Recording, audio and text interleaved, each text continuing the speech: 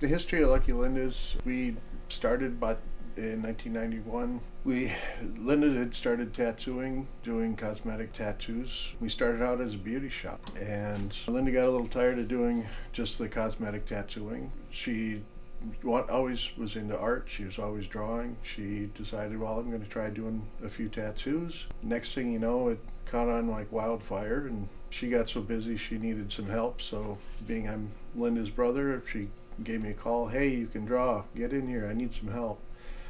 So I came into the shop, started drawing, and working my butt off, trying to learn all I could about tattoos.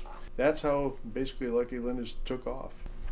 The services we offer here at Lucky Linda's, we do both tattoos and piercing. We do old school flash tattoos, we do custom tattoos. Bring in your own images, we're fine with that too. We pierce all ages. Anything that the law will allow us to do, we'll pierce. With the underage piercing, it's always done with parental consent. We have to have the custodial parent here to do it. The reason we do that is we want to make sure that the kid is getting the best piercing they can get as safely as possible. Lucky Linda's also has probably one of the largest collections of Mike Malone or Rollo artwork in the country. We've brought at least 5 or 6, I think it is, paintings of his. We've got quite a few actual Sailor Jerry drawings here at the shop.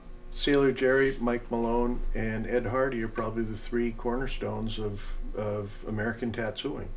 We've got, quite a bit of original artwork in here by a lot of famous people. We're not only a tattoo shop, but we're a bit of a tattoo museum of sorts.